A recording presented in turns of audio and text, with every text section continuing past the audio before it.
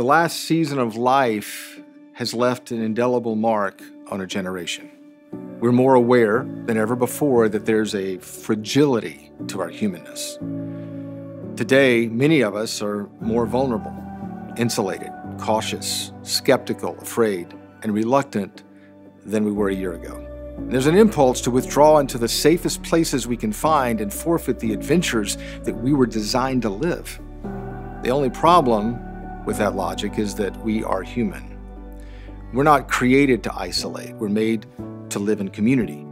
Sure, there's a temptation to do whatever we can to return to some sort of normality. But what if an attempt to return to the way things were could actually prevent us from returning to the way things were intended to be? Remember, when God became human, it wasn't to prove his divinity. He could have done that from a distance. Instead, Jesus became human to prove the worth of humanity. Think about what Jesus did. Jesus became human so he could invite humans to see themselves the way God saw them, to prove there was more to the human life than just existing, to appeal to the image of God in every human. And Jesus became human to show humans how they should treat humans. Jesus challenged an entire generation to return to a version of faith and community that humanity was designed to experience.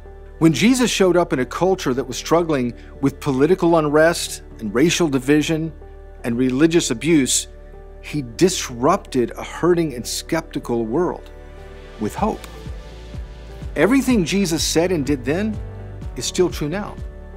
And if you're listening to this, we believe you could be the best chance a kid or teenager has to experience that kind of hope.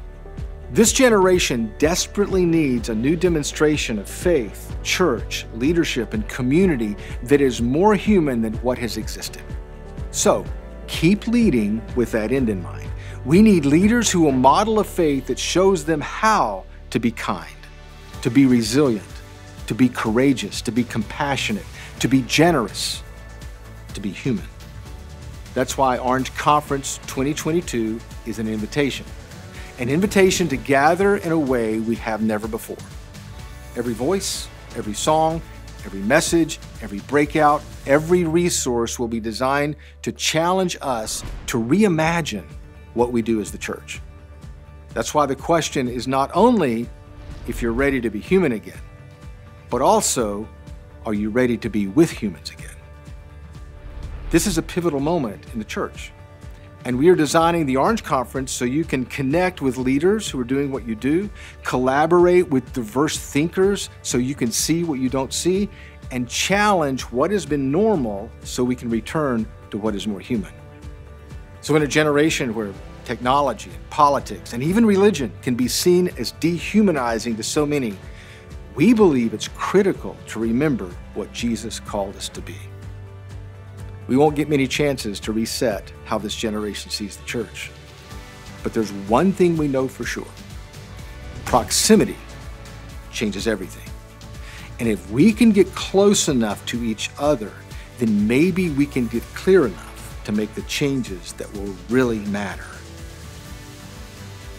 What we do next matters more than it ever has. We can't simply return to normal. Now is the time to return to the reason why Jesus showed up in the first place. Now is the time to rebuild trust with a generation who has become disillusioned.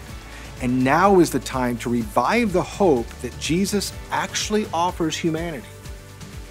So let's do that together, because we are the church. And this generation is looking for a version of the church that is kinder, more empathetic, and more aware of what is happening in their everyday world. Your community is looking for a church that cares about the questions humans are actually asking.